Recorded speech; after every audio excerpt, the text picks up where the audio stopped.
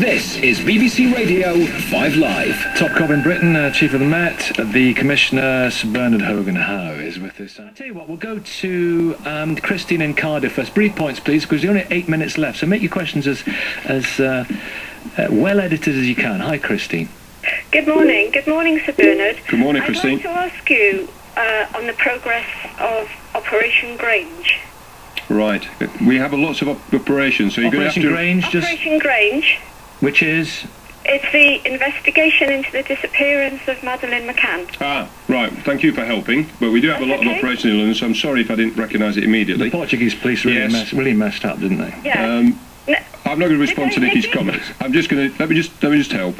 Where we are at the moment, we've sent 3 letters of request for international assistance to the Portuguese judiciary, because that's the way their system works, and also with the police. We are working closely with them. Obviously, the Portuguese police have got a line of inquiry which is different to the Metropolitan Police's, but we're working together to try and resolve that. We're trying our best to keep the family informed, and I think in the middle of all this, quite often their torment gets lost. Have they lost a child, or by being murdered, or sadly, or have they lost a child by someone else stealing them? Awful. Either way, they've got that terrible uncertainty. So we're all trying our best to help resolve that. Do you have suspects? Yes, we've said very clearly that we've got lines of inquiry that are different to the Portuguese police, and we're working with them to try and resolve that.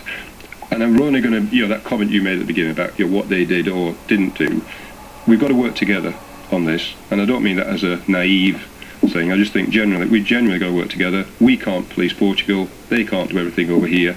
We must work together. So we really can work in genuine partnership on this. We're making some progress. Let's see how it comes over the next few months. If you'd been involved at the outset, do you think we might have got further with this investigation? I think that's a bit that would be unfair. I mean, there's been inquiries in the UK where we know that the police could have done better. I think to be too judgmental in these cases is wrong, and I wasn't there, and I'm not going to judge them. The main thing we're all committed to is trying to find that little girl. And you have lines of inquiry, you have suspects, lines of inquiry, you have names. That's right. And I appreciate how you can't, at this stage, go any further. And have you spoken to those people?